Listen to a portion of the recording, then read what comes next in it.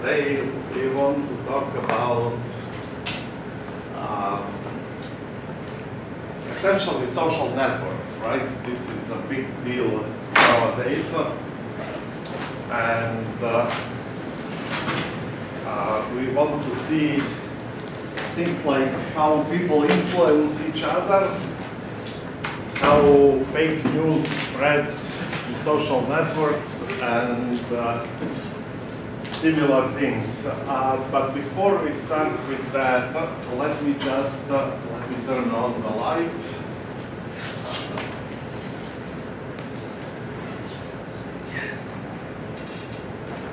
And while the system is loading, let me just briefly remind you about conditional probability and Bayes' formula. So if this is your universe of possible events, and these are two events, A and B, then the probability that A...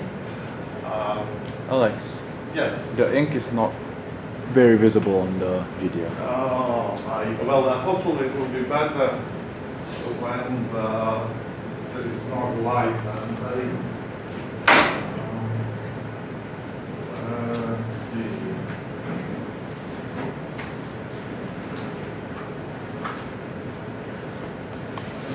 This should help a little bit. I'm sorry, I don't know why they buy these markers with such strange colors. Can the camera see it? It's still slight, like very light. Well, we'll try. I'll try to press harder then. So you have two sets, A and B.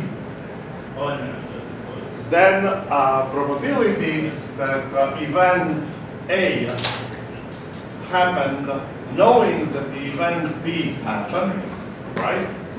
If event B has happened, then A can happen only if the outcome lies in the intersection, right? So this will be equal to the probability that A intersection B happened divided by probability that B happened, right? Because that's exactly the ratio between the measures of this subset and B, right? Because if B happened, the only way how A can happen is that the outcome lies in the intersection. So probability that the outcome lies in the intersection will be the measure of this intersection, which is probability of A intersected B, right, divided by the measure that B happened at all, right? And then similarly, probability that B happened, if we know that A has happened, it's again equal to the probability of A intersected B divided with probability the probability that A has happened. So from these two, we can derive the famous Bayes' formula that says that probability of B, assuming that A has happened, right, is equal, and now we will replace, we will solve for P of A intersected B and replace it here. So that will be probability of B, assuming that A happened, right, times probability of A, right, this comes from this equation, divided by probability of B.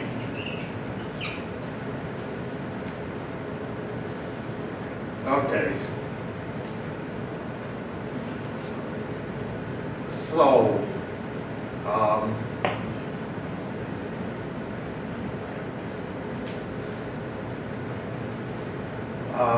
what is next? Let me see what I want to tell you. Oops, I switched the order here. B of A.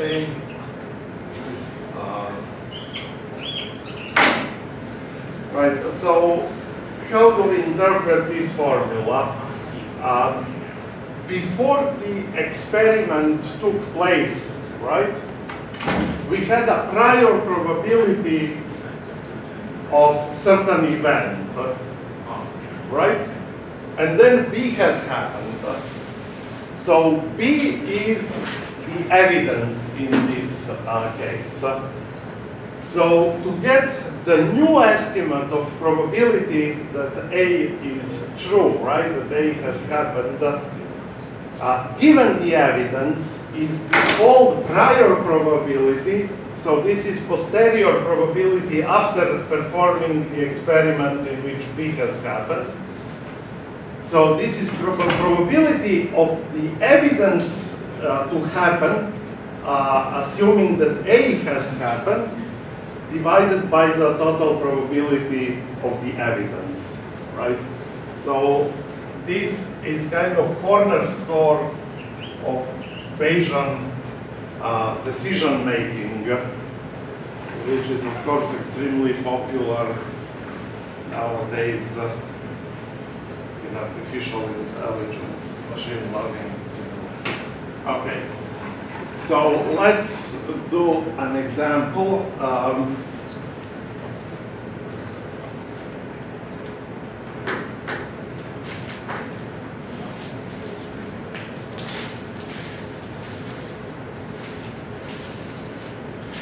So assume that we have the following game show.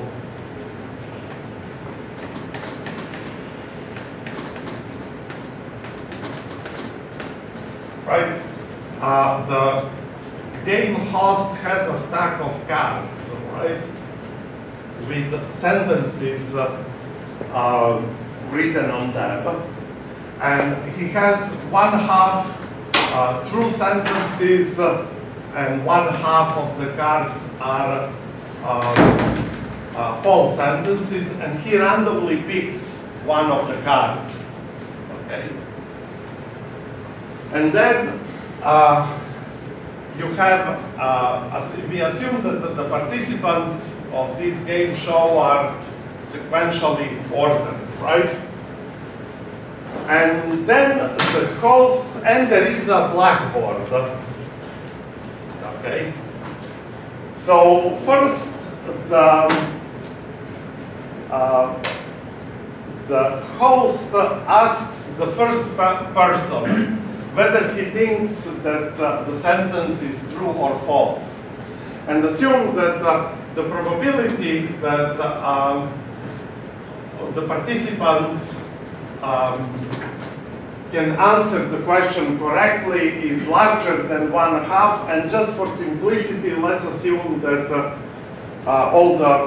they are all equally good, so they have all equal probability to answer the question correctly, even though the case where P is different for different people is extremely important for social networks, right? Because it's not the same if the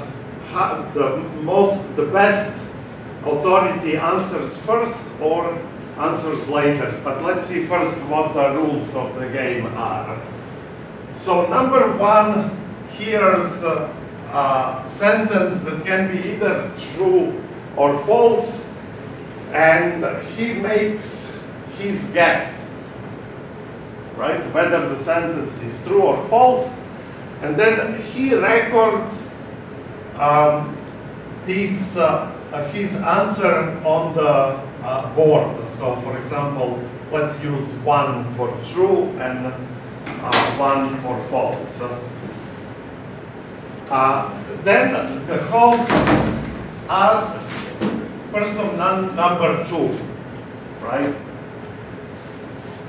So person number 2 can now see what is the answer of person number 1, right?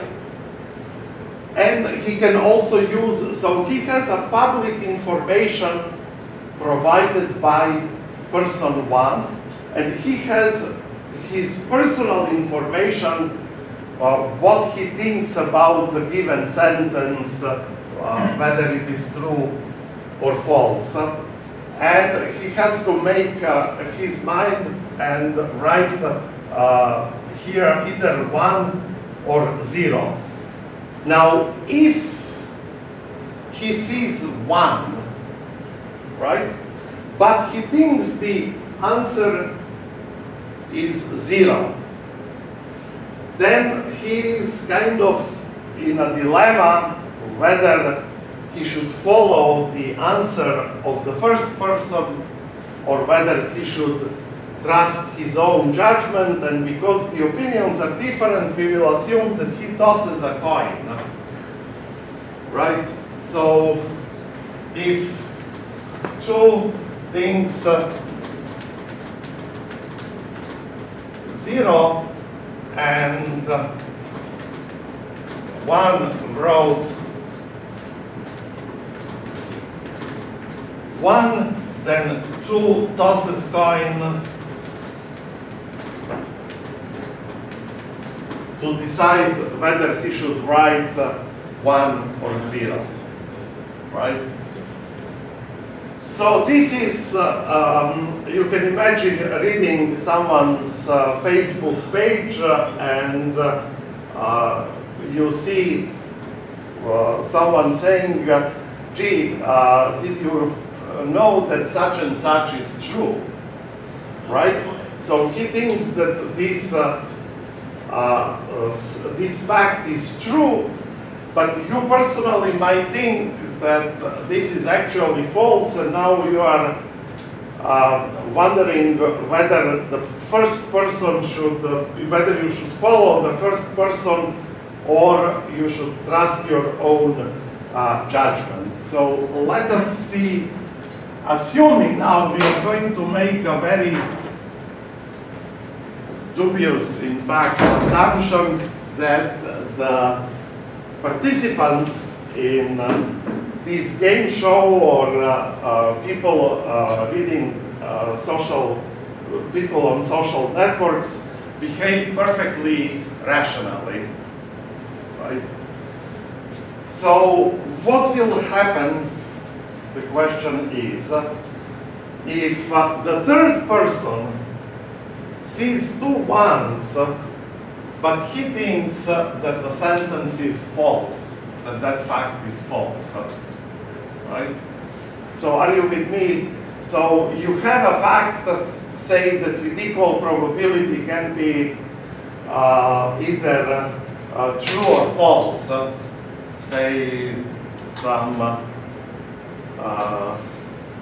some highly embarrassing things about Donald Trump, right? It's hard to tell whether it's just mudslinging against Donald Trump by people who dislike him, or it's also very incredible that he might have done such things.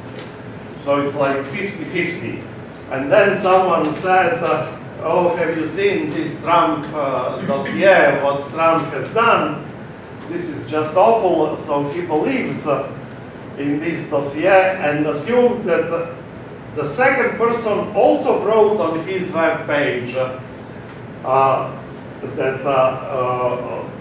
it appears that such and such is true, and the question is now, what will the third person decide to write? Whether he will propagate belief that this sentence is true or not, assuming that all the people in this social media act as perfectly rational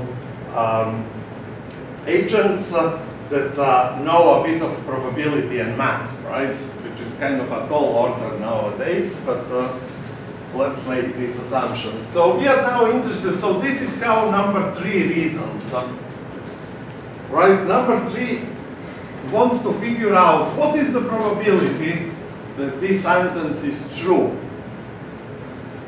given that I have 2 1s on the board, and I myself believe that the sentence is false. Assume that the third person doesn't seem, it's very likely that this embarrassing fact about Trump is actually true. But he now wants to decide whether he is going to put on his Facebook page estimate that the sentence is true or false. Well, let's compute this probability. So using Bayes' formula, we have that this is, so probability that 1 is true given this public, so this is public information, right? This is what he reads on to other people's Facebook pages, and 0 is his private information, which is his own opinion whether this fact is true or false. Right? So now we can use the Bayes' formula. What does it say? Well, this is prior probability, right?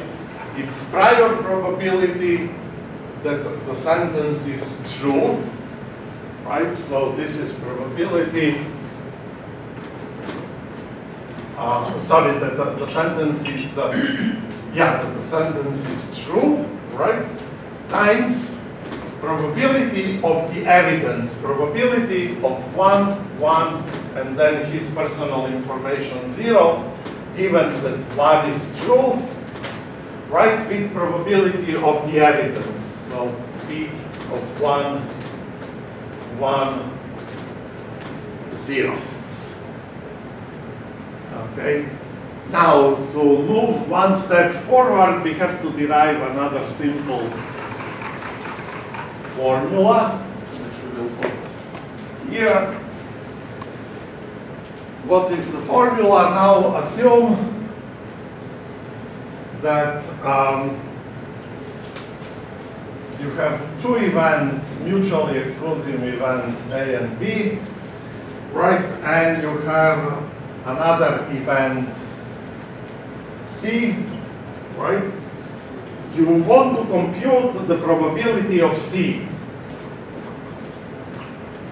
To compute probability of C, we can first decompose this into 2 events, C1 and C2.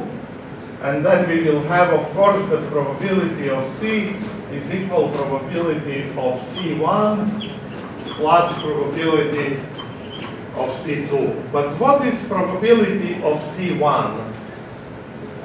We know that the probability of C given A that happened, right, is equal to probability of C given that A has happened, right, times probability of A, and probability of C given B happened is equal probability of C given that B happened times probability of B, right? This is just looking at relative measures of C1 sitting in A and C2 sitting in B, right? If you sum total this, what do you have? You have probability of, this is C intersected A, yeah? And this is C intersected B, sorry. So, right, because this is C1 and this is C2, right? So then we can sum up these 2, right? And we get that the probability of C is equal probability of C, assuming that A has happened, times probability of A, plus probability of C, given that B has happened, times probability of B. So now we can use this formula in our case, right, to decompose this cumulative probability into two. Right, so we now have that this will be equal to the following. It will be on top remains probability of 1 times probability of 1, 1, and so two public pieces of information, 1 and 1, and his private information 0, given, assuming that 1 is true, and on the bottom we will have it decompose it according to whether 1 is true or not. So we will have P of 1 times P of 1, 1, 0, given that 1 has happened, plus we will have probability that 0 is actually true, times probability of 1, 1, and 0, assuming 0 has happened. So what do we get? Now let's see what kind of estimates. Can you move the camera this way?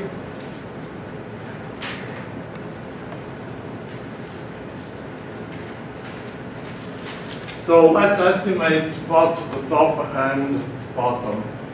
So we mentioned that we are assuming that the fact is equally likely to be true and false, so this will be just 1/2, right? Times, let's see what is the probability of this event. Well, how can this have happened? Well, there are two options, right? First option is that both these guys believe that the statement is true, and this guy believes that the statement is false. So this would be 2 true answers and 1 false answer. So this part will be p squared times 1 minus p plus, but the second option is, so obviously the first one must have thought that the fact is true because he didn't have any public information of anyone. He had to trust his own judgment. So, but the other option is that this guy also thought that this is actually false, but tossed the coin and got that he should write 1. So this will be true and 2 false plus multiplication here by 1/2, right? So the first one answered true, the second one answered the false, but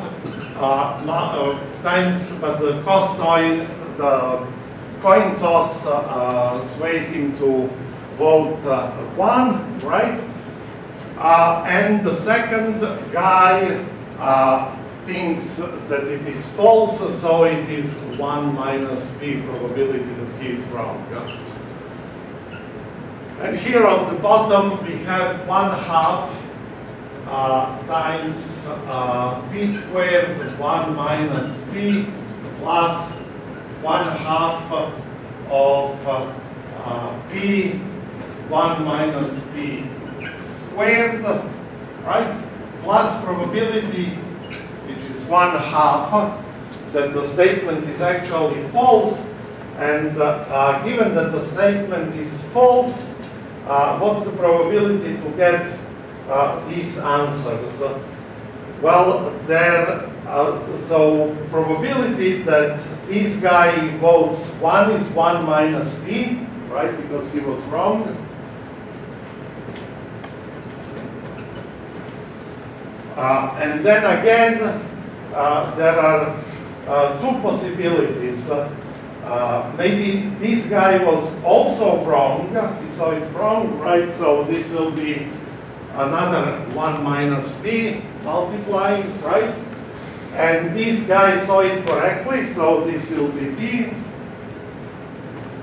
Plus the second option is that the first guy was wrong, but the second guy was actually right. He thought it was true, but he did a coin toss and was made to vote 1. So this will be p times 1/2.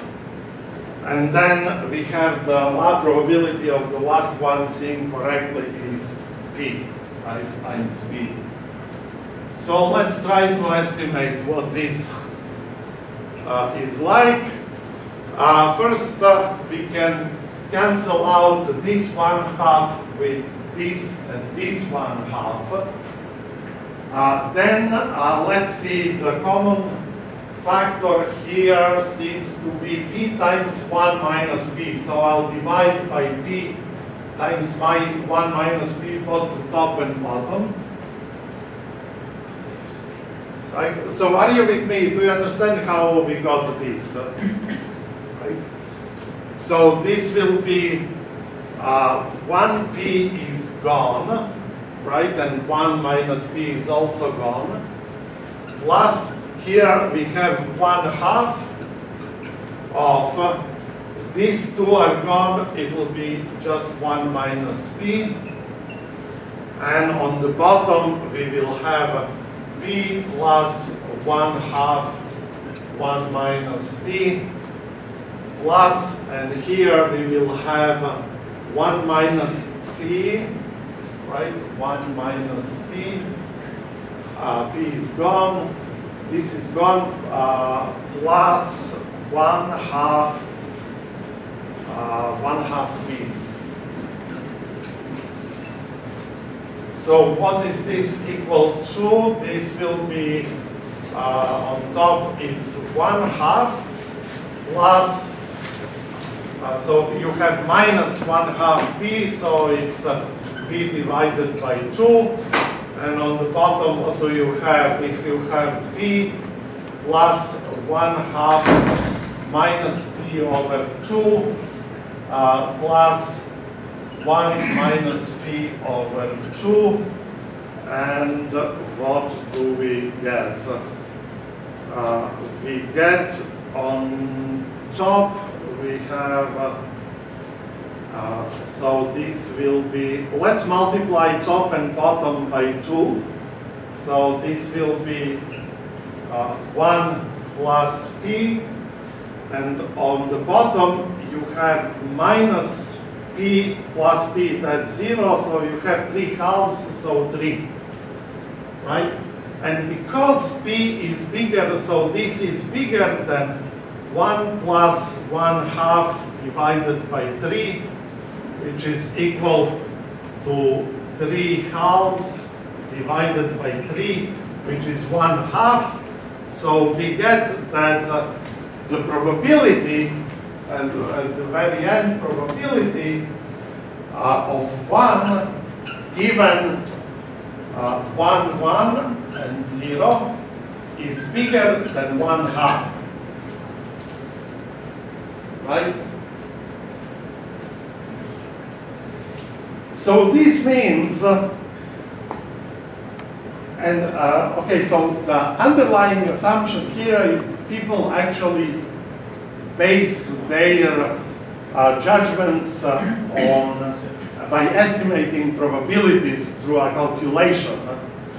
Well, of course, this is not what happens in real life, but it kind of approximates what happens in real life. Maybe this is the most kind of the strongest example, if you assume that they were perfectly rational, right? So if they saw just 2 people saying on their web pages that Trump did such and such. Even if you think that this is unlikely, rational estimation of what is true would be that in fact this news is true. Now in real life, maybe it will take more than 2 votes to sway your opinion, right? But this shows that this effect of, it's called cascade of information, that most of the time people actually follow other people's opinion. And even if false, the facts get spread out in a really viral way just because of the cascade of information, right? So this explains, right, how fake news can easily spread. Okay, so now let us compute what is in fact the actual probability that cascade of information happens.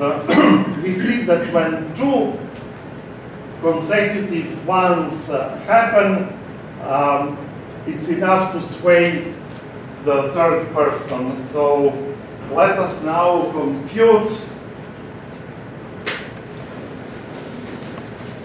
probability. Alex? Yes. Can you explain the protocol again? Yes. Yeah, thank you for.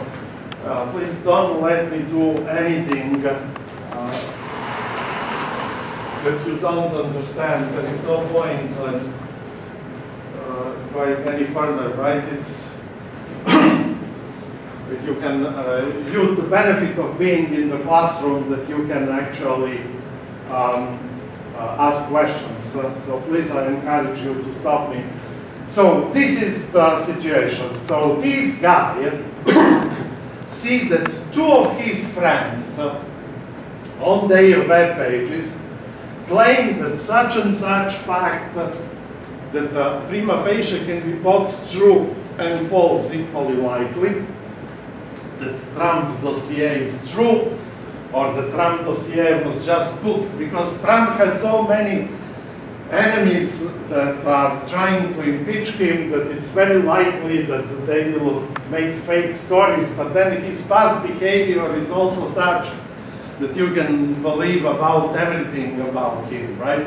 So it's really a great example of a fact that is kind of equally likely, but assume that you are kind of a savvy person who knows American politics well, and you can actually decide whether this particular fact is true or false with probability that is at least slightly larger than 1/2. So slightly larger than the random toss of a coin, right? Which is a reasonable assumption.